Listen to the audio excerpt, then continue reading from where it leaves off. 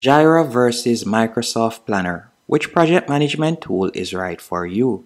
In this tutorial, we'll be comparing Jira and Microsoft Planner, two popular tools for managing tasks and projects. While both are great for organizing workflows, they cater to different types of teams and projects.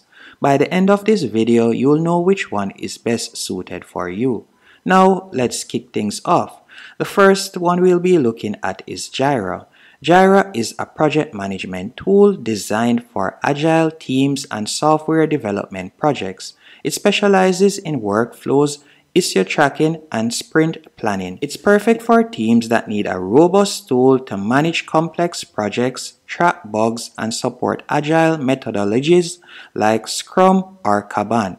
On the other hand, Microsoft Planner is a task management tool designed for organizing projects and team tasks visually. It integrates seamlessly with Microsoft 365 apps like Teams, Outlook, and SharePoint, making it easy to assign tasks and track progress.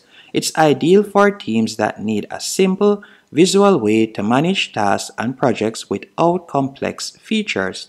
Now we'll be taking a look at some key differences. For example, Microsoft Planner main focus is on general task management and using simple boards to assign and track tasks. On the other hand, Jira is designed for software development and agile project management, offering tools for sprint planning, backlog management, and bug tracking. Another feature of Jira is Jira includes advanced features like custom workflows, issue tracking, sprint management, and integration with development tools like Bitbucket. On the other hand, Microsoft Planner offers task assignments, due dates, checklists, and file attachments, but lacks advanced project management features. And if we were to compare them via ease of use, Microsoft Planner is beginner-friendly and ideal for teams already using Microsoft 365. While on the other hand, Jira has a steeper learning curve, especially for non-technical users, but it's highly customizable for technical teams. And if we were to compare their pricing, with Jira you can get started for completely free up to 10 users, and then after that you can go on their standard plan, which starts off at $7.53 and goes up to $13.53 per month.